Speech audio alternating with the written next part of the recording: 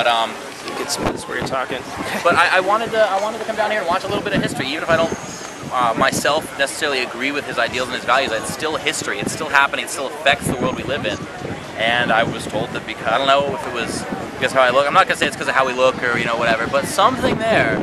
They didn't like us, and I guess we looked like troublemakers. How did they know you were Obama supporters? They didn't. They had no idea. What did they give a reason, or what did they They say just to said say? that they thought that we looked like we were going to cause problems.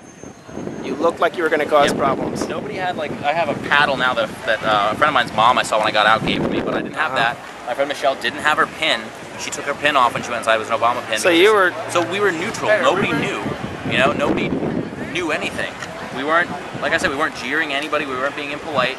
And we just me and him have long hair, but he was asked to leave too, and he's got short hair. And she's, we're just as normal as anybody else in there. So you can't it's hard to put your finger on what exactly they actually picked out to.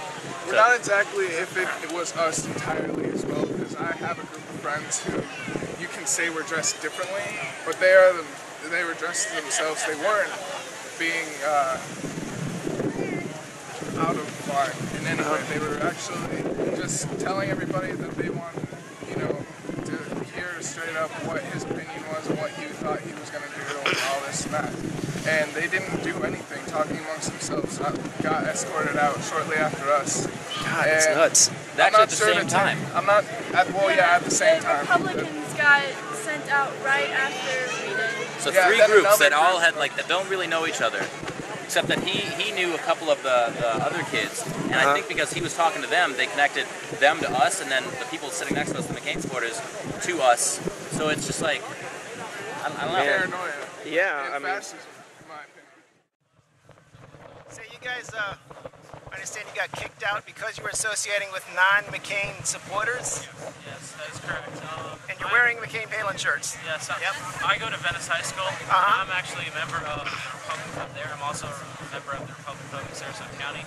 I'm a registered voter for the Republican Party. And look at your shirt here. I guess you're kind of, you're not shy about you. At least supported up until about an hour ago. No, I'm still for John McCain. What they've done, it doesn't change my vote. You're just against what the people did. Same with everyone here. You're still McCain supporters. Still McCain supporters. Okay. John McCain is the right decision. Okay. What is it that makes you? Everyone basically with their shirt. Okay, come with me. Oh, I love you. Thank you very much, sir. Well, I'm staking my job on this. Okay. You need to talk to the arena people. Guys, I think we have a second chance. Guys, just hang out here. Alright, I feel like my face is turning red. Sorry. Guys, please. I know I usually don't do this. Put your hands in this up. Come on. I'm about to have this nervous episode. Come on. Okay.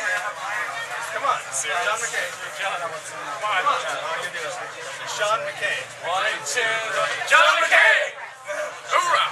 You can't write this stuff. Guys, I'm really glad that their system is going to work. Yes. It really makes me proud. See, I'm very glad, because that gentleman promised me that he would stake everything to get me back into taking anything, so I'm very proud of that.